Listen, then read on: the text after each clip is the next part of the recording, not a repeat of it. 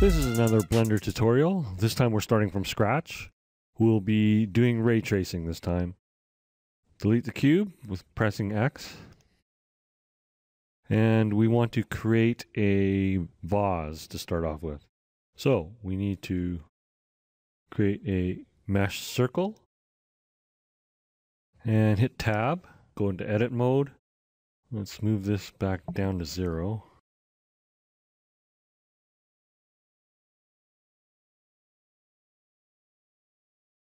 Okay, it's easier to move things when you just type in the actual coordinates rather than dragging it around.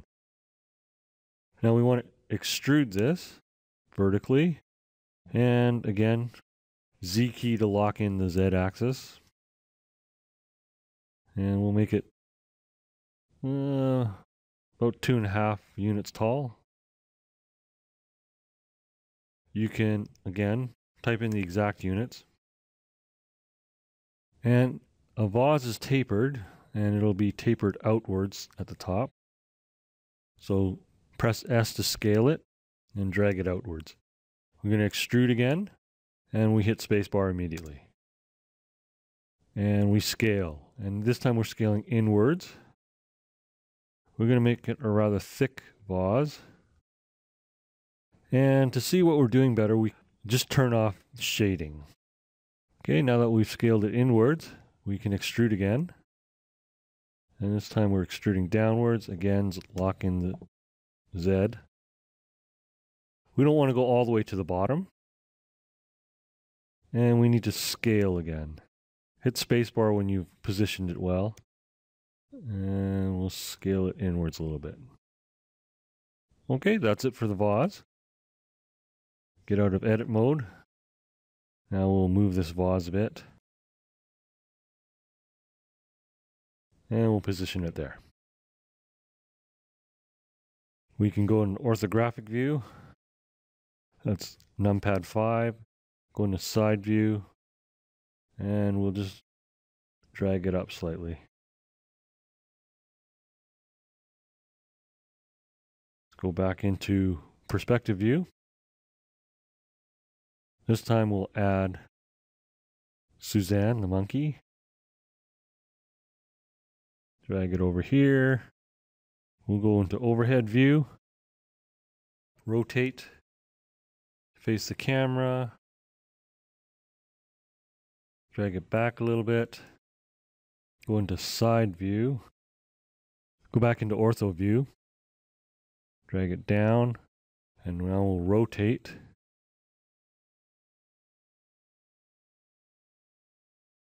We don't want to rotate on all the axes. We want to rotate on the x-axis. And place it on the ground. Okay, so now it's laying flat on the ground. And just for fun, we'll add a sphere. We'll do a UV sphere. And we'll place that on the ground. And go to overhead view for positioning. Okay, everything's set up. We just need to adjust the camera.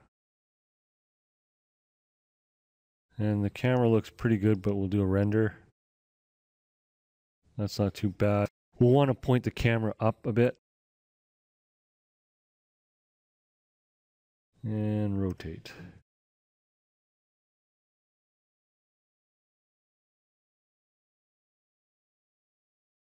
That's good. Now we'll add a plane. Well, we'll actually add a grid so it's just easier to see stuff. And we'll place it at 0, 0, 0. And we'll make the size. Press T for tools. 10 subdivisions is good. We'll make the size 10. And it moves, so we'll move it back. And again, we'll render. It's always good to render to check. We have only one light source. That's not good, so let's add another light source. Go into overhead view. Right click on this light source and Shift D to duplicate. We'll move it over to this side, balance out the lighting, and we'll move this one a little bit over as well. And render again. Never hurts to render. If your machine is rendering slow, change your render resolution to a lower percentage. Then it doesn't have to render so much. Okay, let's work with the monkey. We don't need the tools anymore. Let's expand this window. Okay, we need to add a modifier. And we want to subdivide the surface so it's smoother. We'll again, render to see how it looks. Notice that it's smoother now. One thing that we'll want to do is bring back the tools. We want to smooth the shading for all the objects.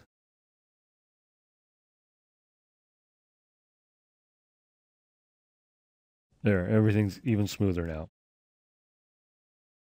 Okay, so for Suzanne, the monkey, we want to add a new material. And we want a chrome finish, so we'll click on mirror. And we want to make it perfectly reflective. Well, we're not going to make it perfectly reflective. We'll make it about 0.9. And we can see what a preview of this.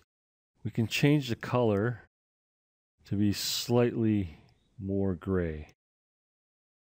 And we want specular as well. 0.9 is pretty good. So now you can see that it's very chrome-like. We'll render this. And since everything's gray, that's not very good. So let's go to the grid, add a new material. And we're not going to make this shiny. No, very little specular. We're going to add a material. And we're going to texture it with an image.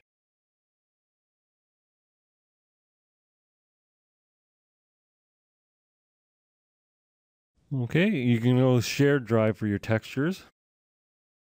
And for a texture, we're going to pick a wood floor. You can pick whatever you like. We'll render this. And you can see the wood floor reflecting off the monkey. It's not a perfect reflection. We want it to be chrome. Chrome isn't a perfect reflection. It's highly reflective though. Okay, let's go to the sphere. And it needs a new material. And we're going to make it glassy. So this is transparent. And we're going to ray trace. And we're going to have a slight index of refraction. And we're going to increase the Fresnel. We're going to make it very high. Set it to 10 to start off with. And take a look. Okay, so we can see through there. We're going to make the depth about 8. Okay, the Fresnel is capped at 5. That's fine. If we want it to be a little bit murkier, we can lower the Fresnel. And render again.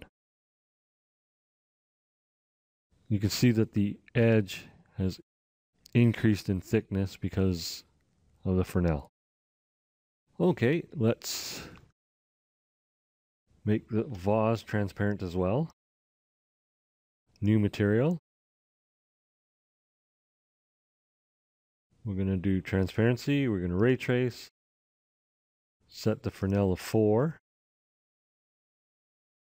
Have the same index of refraction.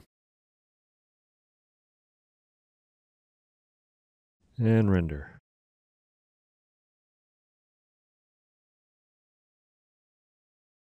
Okay, we see gray here. That's because it's going to a depth of 2. Again, let's increase the depth to 8.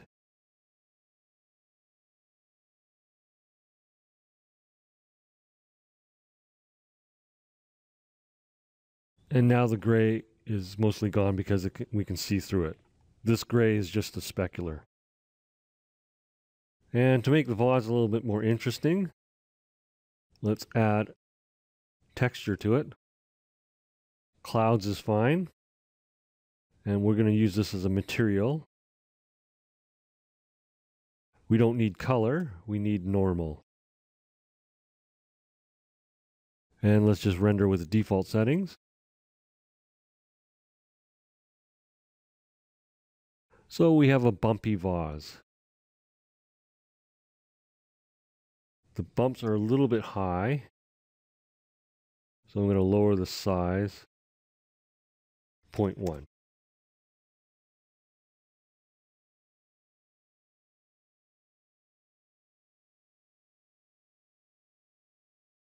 Okay, so now we have a frosted glass look for the vase, and you can see that it is transparent. Because of the bumps, you're not going to get a perfect transparency, but this is a good effect. You can compare this to this and choose what you like for your own images in the future. Don't forget to save your work, and that completes this lesson.